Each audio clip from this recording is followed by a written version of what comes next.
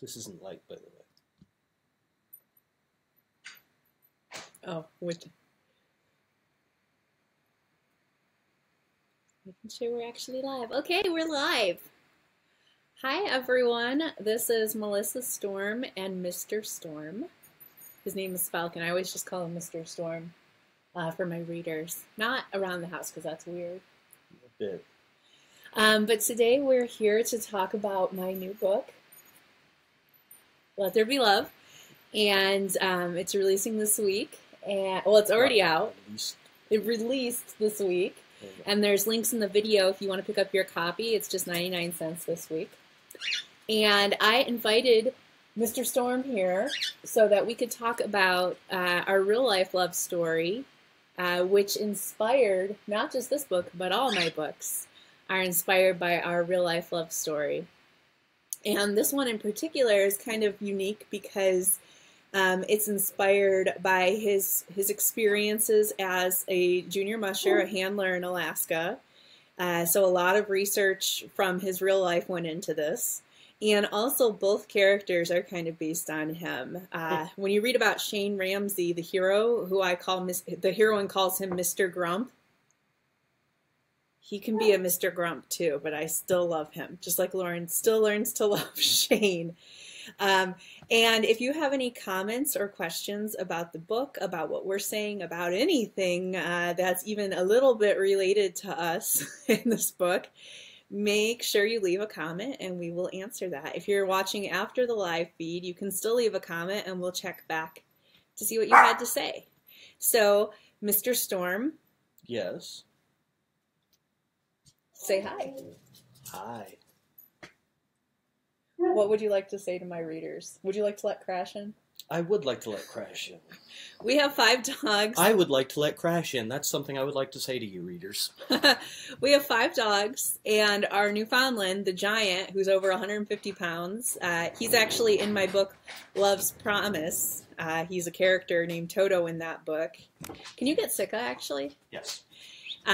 Whenever I start doing a video of any kind, Crash decides he has to pee. Even though I let him out like 2 minutes before this video, he always decides he has to pee. So Mr. Storm is bringing over another of our dogs, Sika, who is a husky mix, and she serves as the inspiration for the whole series, the whole Sled Dog series. When I'm writing about huskies, I'm writing about this one. Sika, can you look in the camera and say hi? We're still working on her abilities to speak human, but here she is. Sit up straight. There you go. She is a half husky. She's a Pomsky. Yes, half husky, half Pomeranian. In the Sled Dog series, Shane, the hero, actually has 27 dogs, most of them huskies. He also husky mixes. Yes, he also has a big Malamute named Fred, who's his best wheel dog on the team. And I'm sure there's some other Eskimo type breeds in there, but mostly huskies, and I mentioned the Malamute a lot. So, Sika, what did you think of what did you think of the book? Do you want to tell everybody what your favorite passage was? Yeah. What did you think? Here, Sika, pick a spot in the book. This one? Oh, it's it's Love's Promise inside. She really likes page 53. So if you have a copy, turn to page 53, because this is an early copy that I had for taking pictures, and it's a different book inside. But that was Sika. So she's the inspiration for the dogs in this. And can you talk a little bit about your experiences growing up in Alaska and being a handler? Like, so in the book, Lauren, our heroine, her father dies suddenly, and it kind of catches her off guard, and she's very upset because they were so close. She grew up without a mother. And when she's going through his things to sell the house, she finds a memory box with all these articles about him being a dog racer in Alaska. And she never knew about that, and she has no idea why he would hide something so non-scandalous, but he hid it for years. And on a whim, as she's doing some research, she decides to take a handler position helping an injured musher who needs his dogs worked while he's attempting recovery. And that's Shane Ramsey, our hero. So, Lauren, her job is a job that Mr. Storm had. And he not only gave me ideas for scenes, taught me about dogs, he wrote and named all of the dogs. Well, all except a few.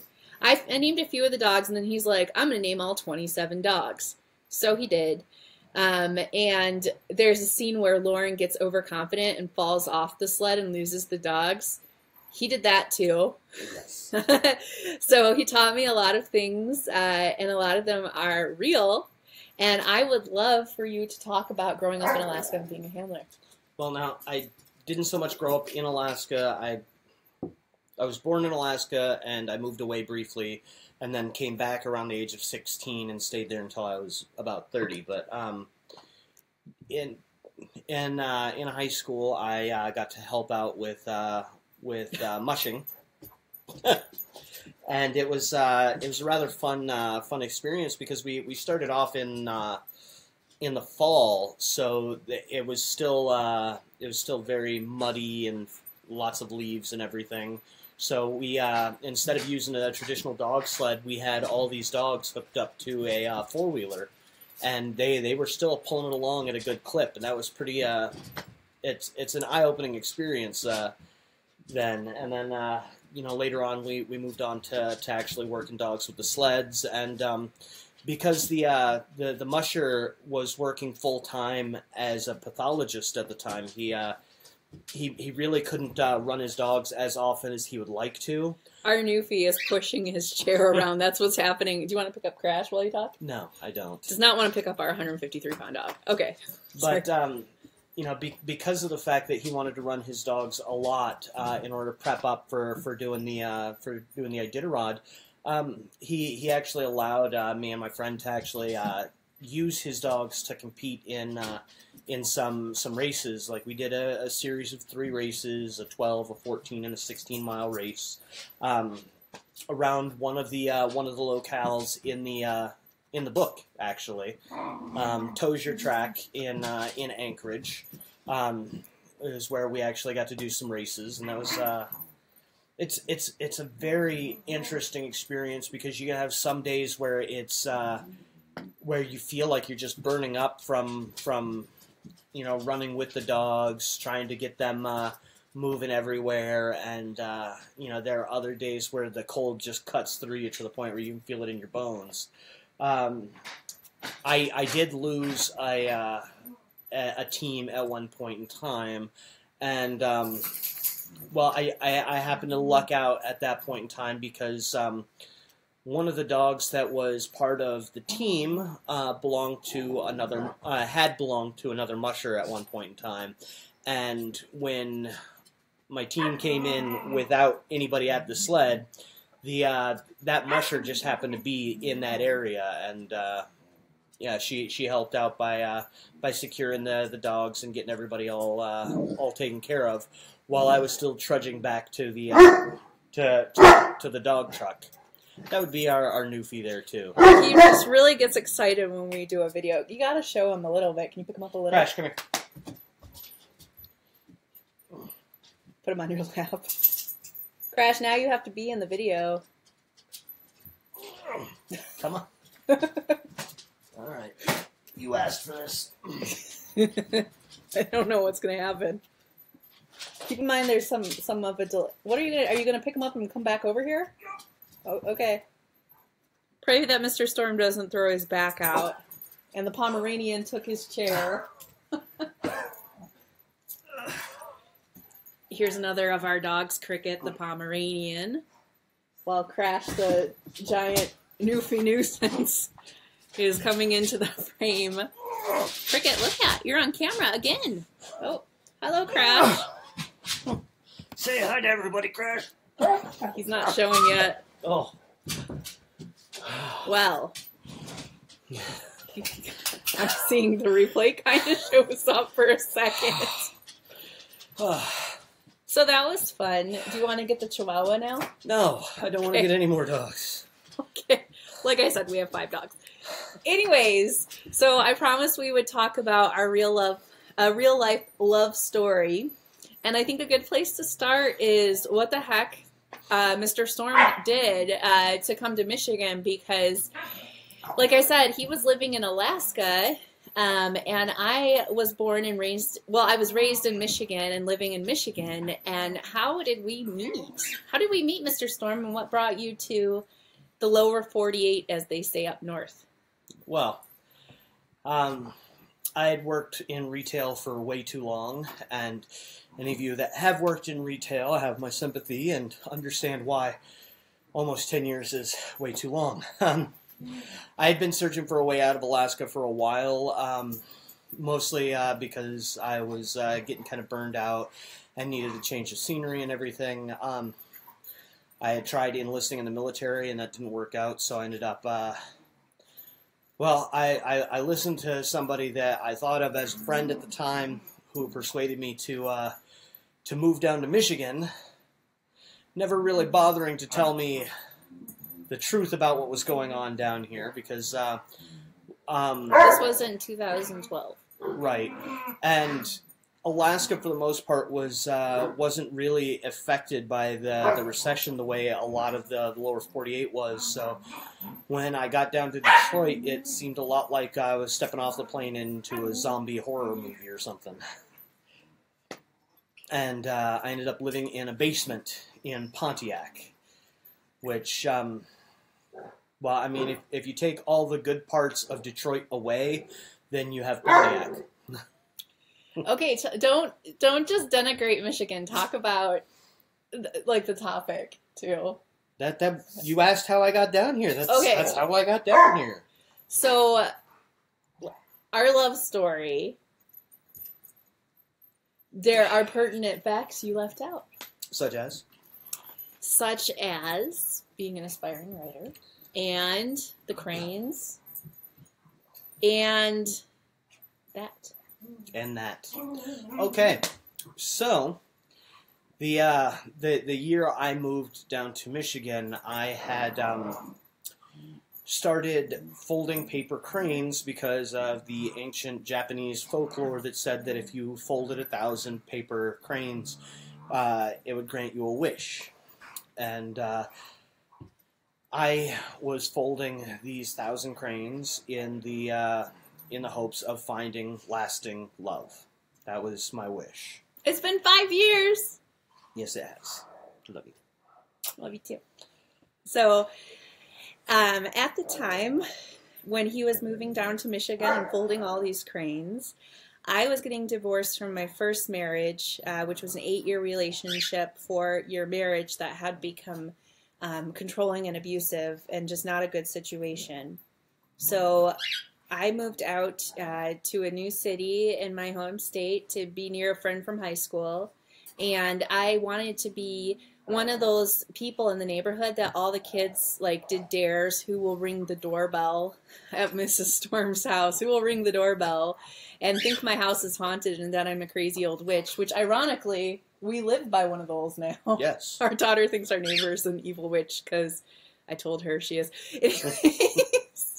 I wanted to be that person. Oh, I'm glad I'm not that person.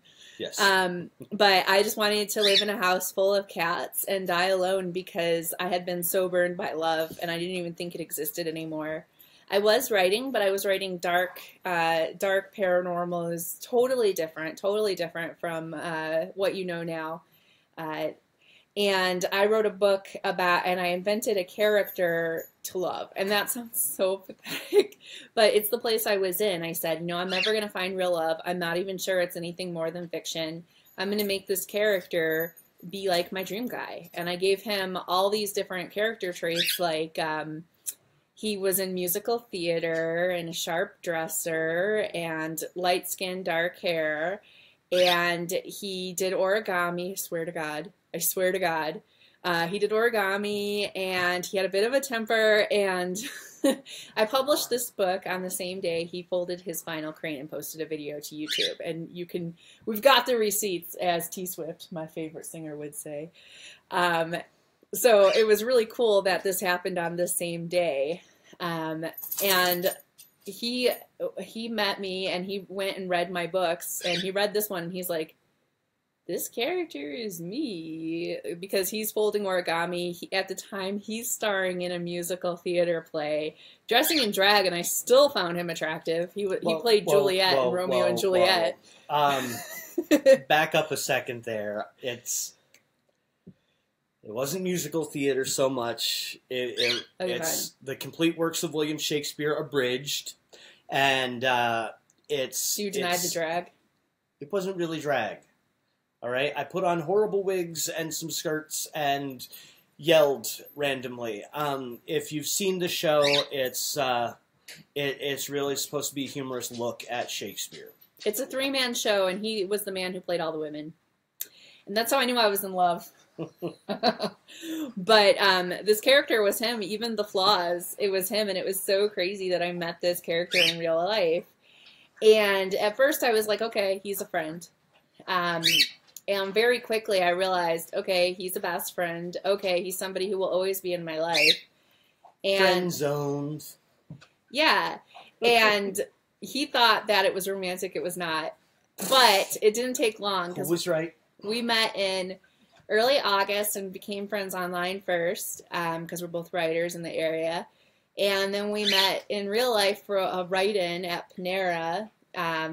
In late August, and I invited him over to play karaoke, which we did. Because we're dorks. I won, so I don't know why you're pointing to yourself. I can see you. You're right next to me. Anyways, and then during Labor Day, we actually we hung out together the whole weekend. It wasn't supposed to be romantic, but I just didn't want to say goodbye. I didn't want to say goodbye.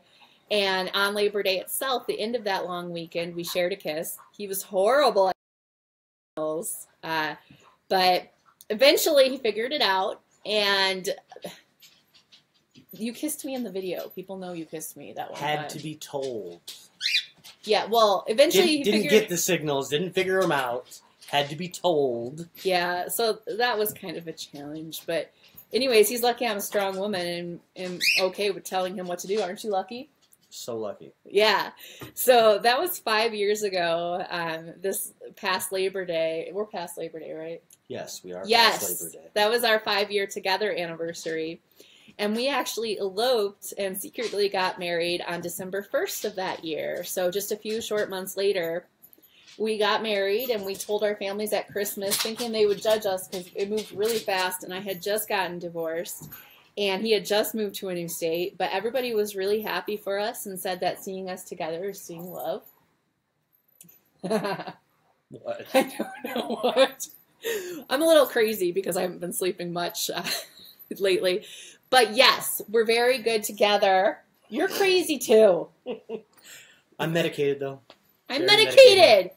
Okay, anyways, I am crazy. I have OCD. It's fine. And he has depression, and we're mental health advocates. But anyways, yes, we are a really good balance, because in my first marriage, the more successful I got with my businesses and my writing, my ex got really uncomfortable and tried to make me quit and tried to talk me down and control me, and it got hostile, being a strong woman. But Falcon likes that I'm strong. He's very nurturing and sweet and caring. I'm usually not those things very well because I'm an achiever and a doer, and I love a lot, but I'm very focused on being proactive in what I can do versus he'll take care, and yeah. So we have, yes you do, what the heck? You're looking at that instead of me, so okay. You don't know. I'm seeing a delay, so I'm like, what is he saying? That was when you said that you're not a nurturer. Oh, okay.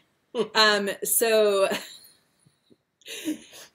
we have a reverse gender household, which means that when our daughter was, before she started preschool, Mr. Storm was a stay-at-home dad. He does the cooking. In theory, he does the cleaning, which he's getting better at. That's why I prefaced it with "in theory," because I didn't want you to think that it was acceptable yet. I have OCD. I get really anxious about messes. So poor guy, because he does not care about messes, but he's getting better. I care. It just doesn't bother you. Not to your level. Well, it doesn't bother many people to my level. But anyways. Well, then they should have pity on me. Okay. So I am the breadwinner and he is the homemaker. So I have all the businesses and I love achieving and making some money and making dreams come true and hiring people, and I just love it. I love that stuff, investing, etc., etc., etc. And he loves nurturing. He's a really great dad to our little girl, who, by the way, was conceived on a Super Bowl bet. So we weren't together alone for long because we got married December 1st, conceived early February, and had a beautiful 11.5-pound baby girl August 15th. October 15th. I know when she was born, the words sound alike. No, they don't. No, I know when Phoenix was born. Don't make me feel bad. I know when my daughter was born because that's when I almost died and my whole life changed. And I found it, like, no offense, but I found out what the real love is, because I love him, but oh my gosh, our daughter. I love that princess girl. And I'm raising her, even though I just called her princess girl, you know, we're raising her to be a strong woman. So it's really cool that she gets to see her mom being a strong woman and her daddy supporting that. And she knows that daddies can be sensitive and caring too. And this week I'm really busy doing a ton of things for the launch of the book because I'm trying to make my dream of becoming USA Today bestselling author. And I have a really good shot with this book. So thank you everyone for your support. But he's been here supporting me full time. He's been getting me Taco Bell because I'm tired and I always have to eat Taco Bell when I don't sleep. It's a thing. And he's been getting me doing coffee runs, and he's been helping everything, bouncing ideas off. He's been there, and he's been by my side just as much as my fabulous assistant Angie has been by my side. I have to give her props. And probably the most by my side has been the Chihuahua puppy, because she's sleeping on me most of the day, or stuff like this. So this is my daughter's Chihuahua puppy, Sky Princess, who hangs out with me. And my Pomeranian Cricket gets very jealous. But that's our love story. Do we have anything else to say about the book? Do you have any things you can share about the book? Any thoughts? Talk about your involvement with the book. Okay.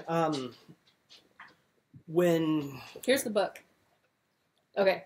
When Melissa said that she wanted to do a sled dog series, I was very excited about that because it's something that was very, very close to me, something I really enjoyed. I mean, I love dogs, which is one of the reasons why we have... How many do we have? 6 now?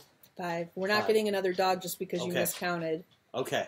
So, Melissa doesn't know about the 6th dog that's downstairs. Oh, shush. He did that on purpose. But... Sicko wants to be in the video again. No, she doesn't. Okay. But the... working with sled dogs was always a lot of fun. And, despite the fact that I did have to move away from Alaska, which I really had to do for a number of reasons, mostly which was just I was being drawn down a different path. And, I ended up where I really belong, I feel. But... getting to help share Alaska with people is always a lot of fun, because there's always a lot of misconceptions about the state and about everything else.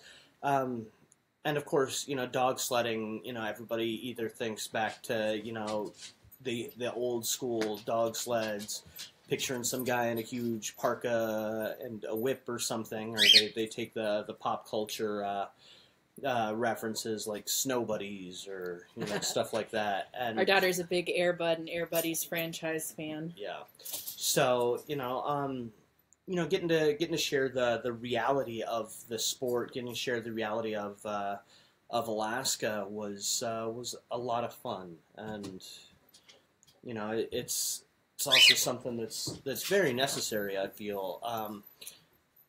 What's wrong with you? I'm just playing with the puppy while you talk. Oh, okay. And I mean, at one point in time, I know I wanted to run the Iditarod, and I mean, we're well, I think currently we are about 21 dogs short of being able to. We're not getting more dogs. I don't even know why this is a discussion. Every time we get a dog, I'm like, we're not getting more dogs. Every time it's my idea, and I'm the one who ends up getting us a dog. But every time I'm like, we're not getting more dogs. 3 is enough. 4 is enough. It's too many. And then our adorable little daughter is like, Mommy, I want a Jawa. And she just talks about it for weeks that she wants a Jawa, which is how she says Chihuahua. And she was very specific. So we're like, okay. So we took her to meet a bunch of different types of puppies. But she wanted a Jawa. She almost wanted a Cocker Spaniel, but she was like, I really want a Jawa. Well, and I will name her Jawa. And we're like, you can't name your dog after Tabine. She goes, I will name her Phoenix, which is her name. And we're like, no, you can't do that. And hint, hint, that's important to the story. If you read it, pay attention to Briar Rose and how she was named, because that comes from our real life. But she was really insistent that she wanted a Jawa, and her dog, jeez, Jawa, chill. Her dog is our golden retriever, who's 9, and he has Cushing's, and he's slowing down. He's having accidents in the house. Which is, thank you. They weren't accidents. They were on purposes. Okay. But he's sick, and he's still really happy, and he plays with our Newfie a lot. But he's winding down, and he can't play with her as much. And we know what's going to happen. You know, we're trying to give him the best life and tell them, but we really wanted her to have a doggie of her own. And she was so insistent that she wanted a Jawa. So we went and met the litter, and she chose this one. And when we convinced her that she couldn't name her dog Chihuahua or Phoenix, she decided to name her Sky and then added Princess, but not before. Not Princess Sky, it's Sky Princess. So she's named after the Paw Patrol girl character. Paw Patrol needs to be more inclusive. It's ridiculous that there's like all the boy characters and one girl and one sometimes girl. 2 girls. One sometimes girl. She's still a girl. But they added after the fact. Like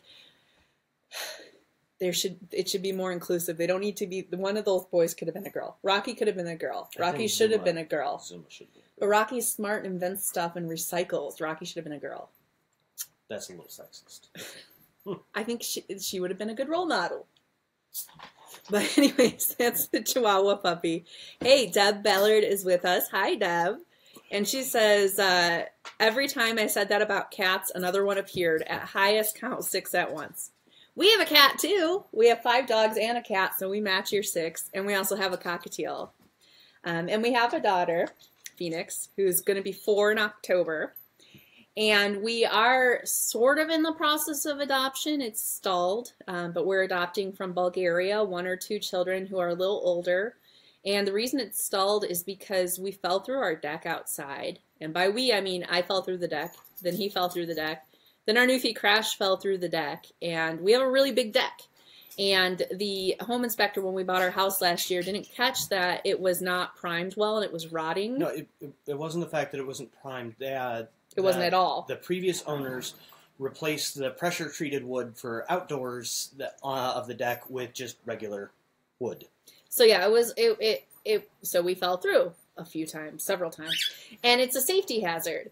So we cannot go forward and pass our home study for the adoption until we replace the deck, and that's like a $40,000 repair, and then the adoption costs $40,000. So it's kind of on hold right now, but you know, God will provide. Maybe this will be the book that does it. Maybe this will be the book that gets us our big author windfall and we can replace the deck and complete our family. No pressure, guys.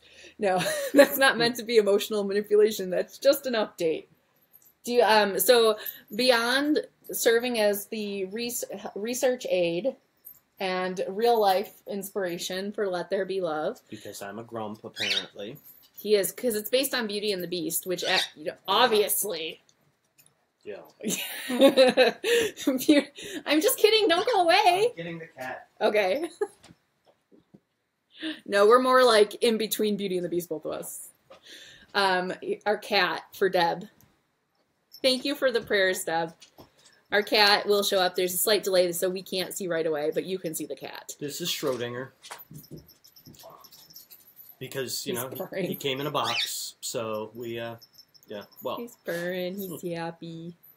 So, yeah, that's our 6th dog, because obviously, everybody says their cats act like a dog, but our cat actually does act like a dog, and he spends most of his day either annoying the crap out of me, well, a lot of happy people, or sad, I'm not sure which. I saw an angry person. Somebody's angry about the cat being a dog. Either either he spends his day annoying me because he likes to try to get on my keyboard, or he likes to lay on my hand that has the mouse, and he's like, I need you, I love you. And I'm like, dude. So that. Or he's playing with the Chihuahua puppy, who at first he was so angry that we got another dog, but now he loves that little thing, and he's teaching her how to play like a cat. Because they play and chase each other, and he bats her, and he got on his hind legs and was batting her with front paws, and then she got on her hind legs and was batting him with front paws, and it was ridiculous. So, I'm not sure why I made someone angry. I love my cat. He does annoy me. Come on, cats can be annoying, because they're like, I'm going to spend time with you on my time, and I don't care that you're working or writing. I need to lay on this keyboard right now. And he does that to me constantly. But anyways... I feel like I should be threatening James Bond right now. Don't do that to my readers. Okay. Get out of so here. Yeah, inspiration, research. He always helps me with the outlines for the stories, and I bounce ideas off to make sure they're good. And normally when she needs a grand romantic gesture. Yeah, I in my outline I'll put insert grand romantic gesture, and he usually comes up with that because he's much more of a romantic than I am, which is saying something because I'm a romance author. And I'm not.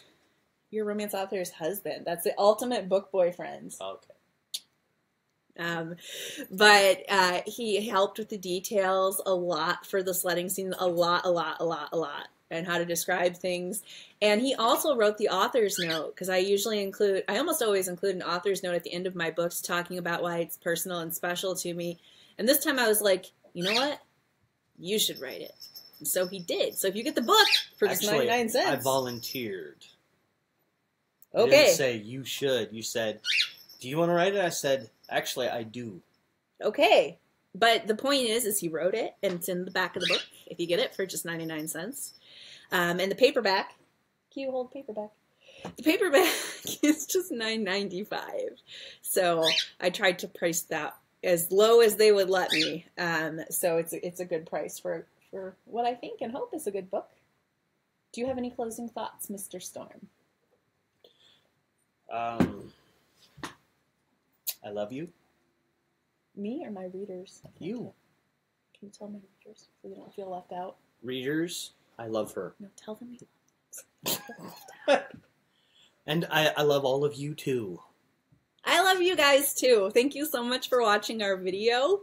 And I'll be coming live again tomorrow. If you want Mr. Storm to be included, leave a comment. Because it takes some doing to get it set up for both of us to be in the camera frame. But yes, thank you for joining us. Thank you for all your support and love and prayers. And thank you for watching. Love you guys. Bye. And thank you, Deb. Thank you, Deb, who said she will buy the book after the video and that we are cute. Thank you so much. Can we blow them kisses goodbye?